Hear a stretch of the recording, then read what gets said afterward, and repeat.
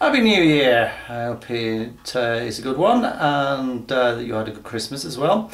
My Christmas was getting around the country.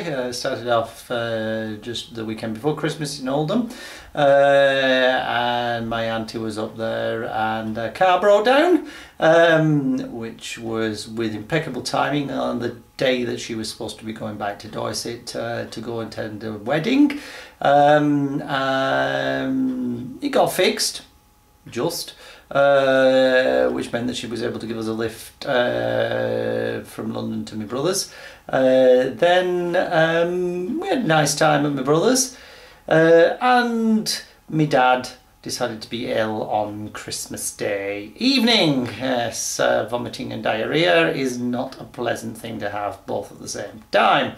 Also, I managed to avoid the cold this Christmas, which is good going. However, my parents both caught it, and they were staying with me, and all throughout the night it was cough, cough, cough, cough, cough, cough, cough.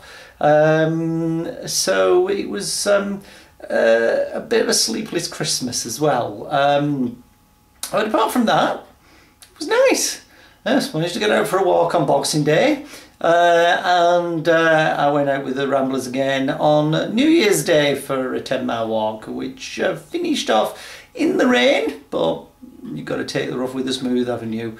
So next highlight is tomorrow, which is the big 5-0. Yes, I've reached my half century.